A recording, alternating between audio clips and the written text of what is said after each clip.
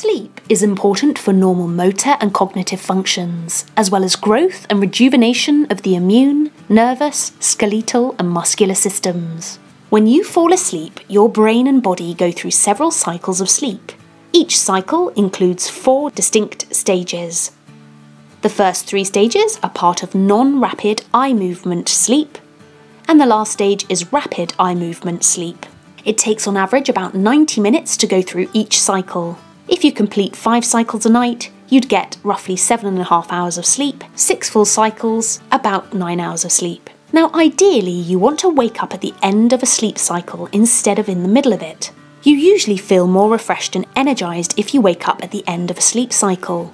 Interestingly, researchers of this study found that if a person is woken from a night's sleep during stage 1 or 2 of sleep, which are the arousable periods in the cycle, they'll feel more refreshed than if they're woken during a deeper part of the sleep cycle. So using EEG scalp electrodes on participants' heads, they designed an alarm clock that can detect what stage of brain activity cycle the sleeper is in, so that if they're in the 3rd or 4th stage of sleep, the alarm is snoozed automatically.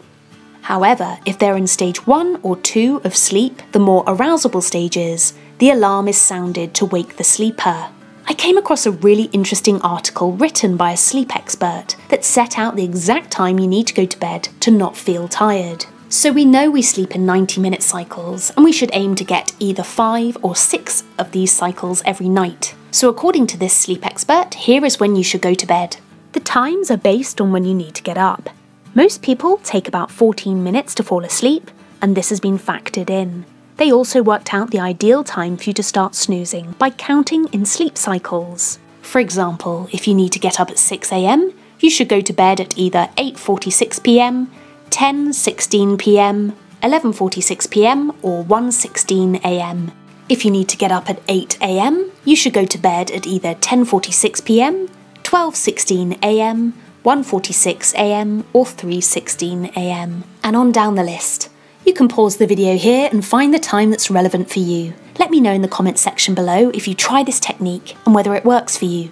And I'll see you next time.